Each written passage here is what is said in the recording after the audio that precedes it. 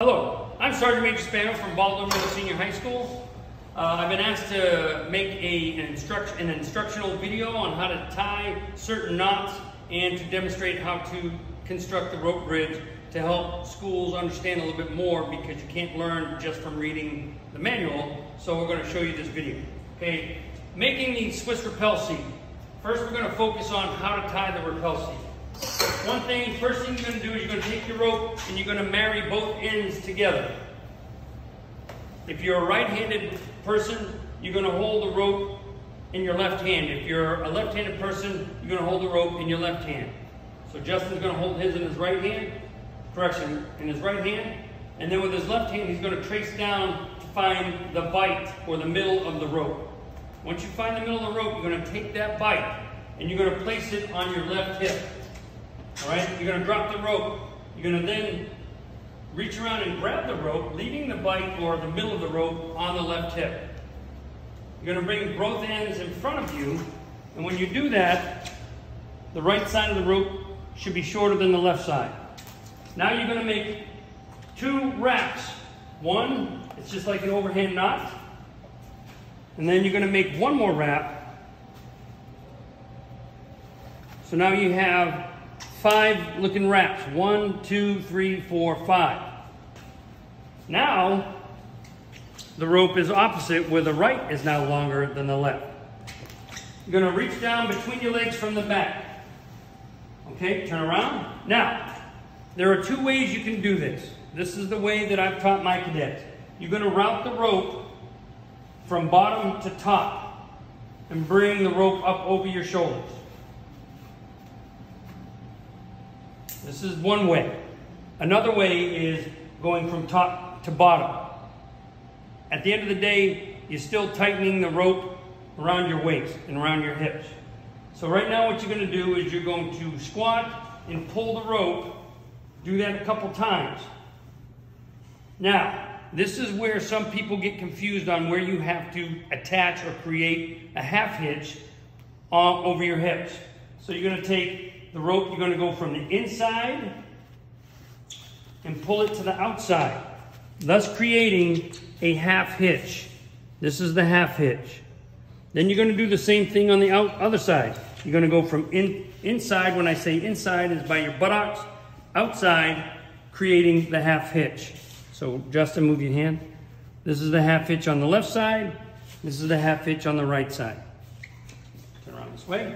Then you're going to bring both ends of the rope to your left hip and tie a square knot. Now remember, just say to yourself, right over left, left over right. You've created your overhand knot.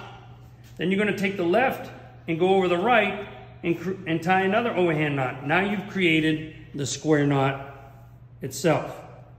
Now, here's the other part that was in contention. You're going to tie these off with an overhand knot. So in this way here, you're going to go around both the rope, and the rope or the tail, and you're going to go back through itself. And we like to say it looks like a pretzel.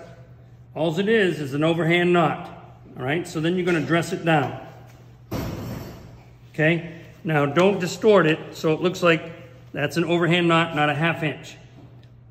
And you want to dress it down towards the knot itself. According to the Brigade SOP, you have to have at least 4 inches of tail. 4 inches is the width of your 4 fingers, okay? So if you have a 15-foot rope in an average size cadet, you'll definitely have plenty of left over. So then you finish this off again. You're going to tie another overhand knot, but remember, it's only tied around where the square knot is. Don't wrap it around the other knot itself. You create your overhand knot this way. Remember, it looks like a pretzel, and dress it down. And again, you have plenty of tail. Then you can take the rope tails and stuff them in your pocket or whatever, so it doesn't get in the way.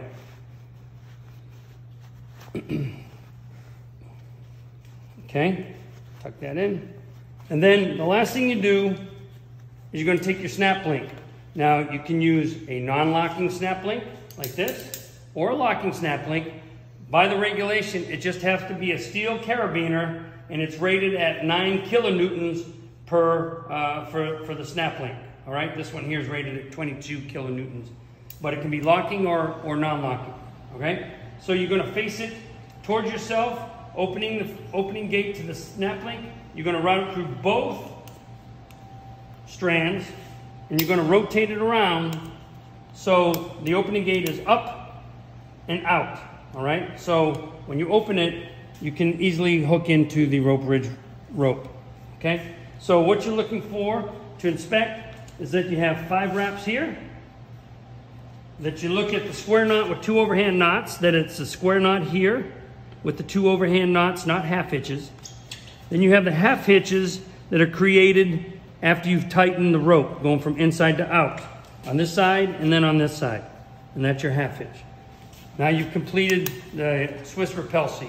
You want to show a granny knot and Okay, so let's show you what you don't want to tie, just in case.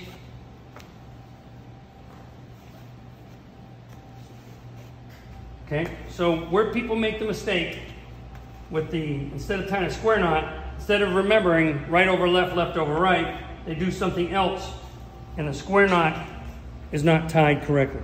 This is a granny knot. You do not want that. If you remember right over left, left over right, you'll create the square knot.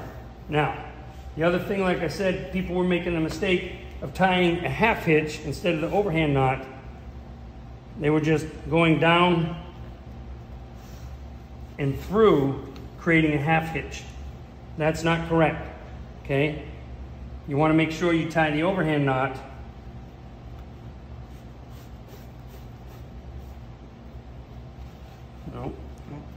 yeah, there you go. You want to come back around both ropes through itself, creating what looks like a pretzel, and you're tying your overhand knot.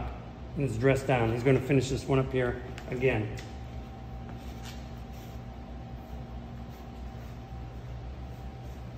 Okay?